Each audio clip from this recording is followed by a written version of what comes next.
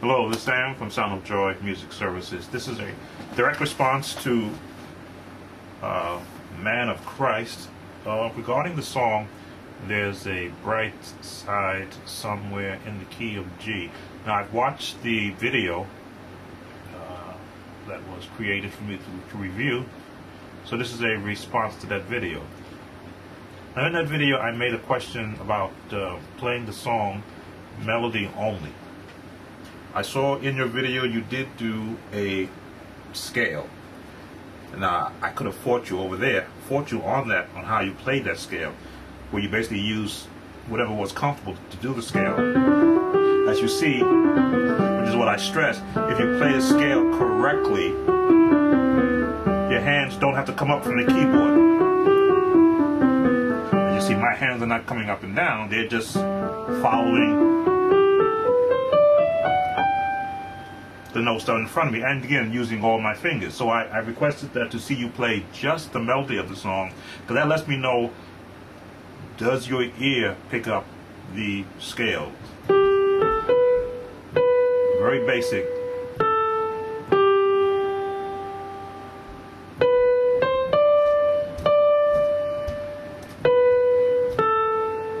Just basic.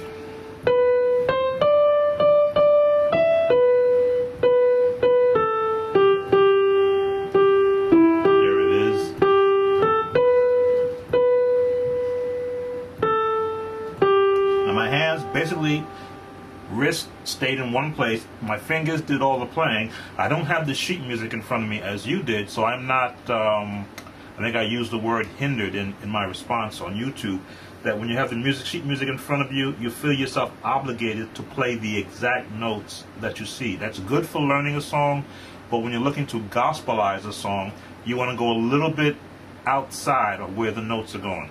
Now, I also requested that I see you play, as you were doing the chords, in three-part harmony. So when you're playing three-part harmony, you have to almost think if though you were a choir.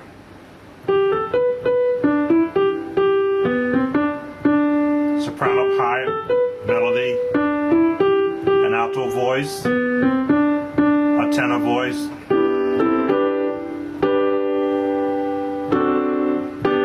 I know you were doing those, I'll call them transitional runs.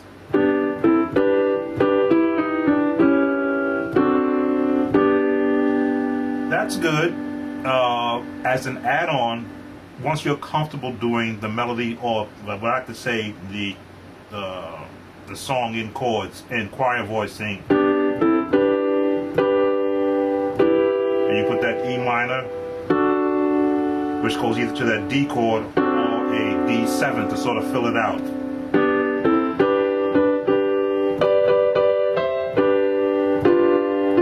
That seventh note.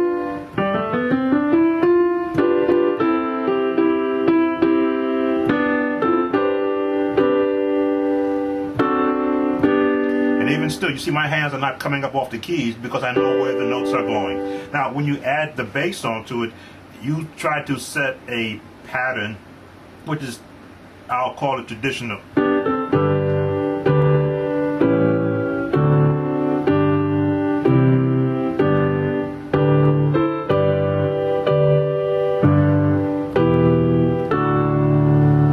Nothing wrong with that, but the idea now is you want to be able to smooth that out. And once you've become comfortable with what you're doing on the right hand, you can now become a little smoother with bass on your left hand.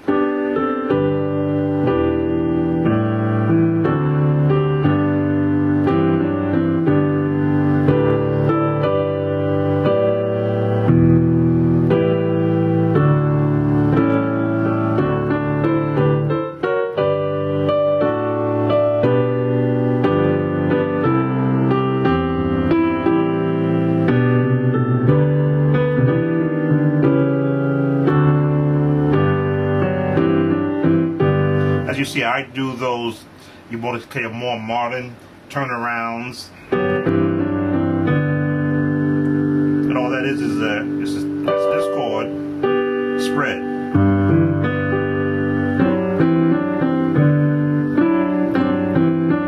No trill.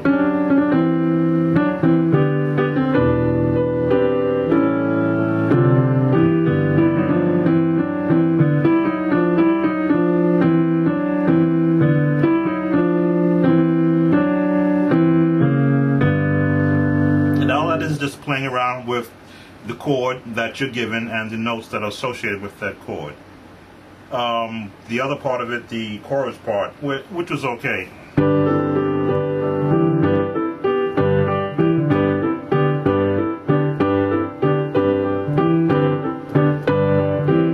Again, standing with the bass.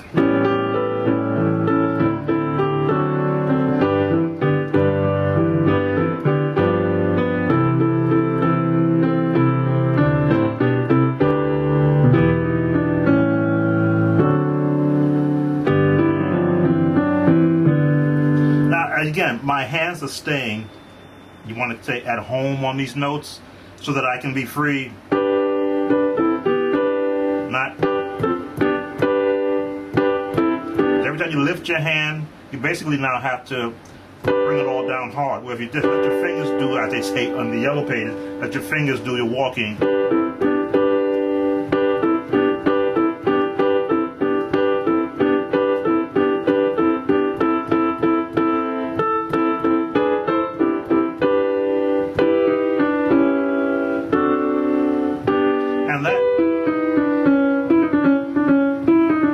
I do an exercise where I practice chromatic scales. This allows me to have free movement.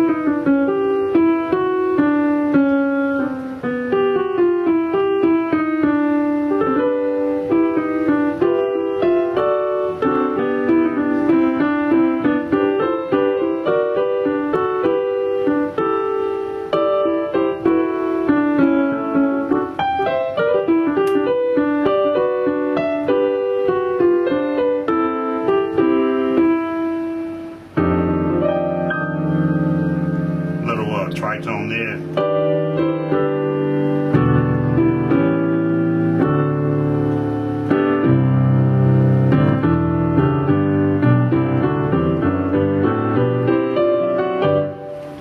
Okay, that should help. Go through what I've asked that you do. Show me the melody, show me the 3 parts. Smooth out your bass. Don't have it so jumpy. No.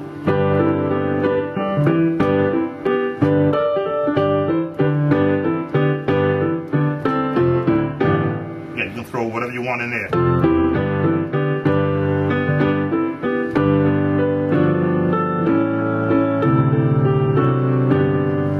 Make use of, again, the notes that are with you, and you can throw chords in there.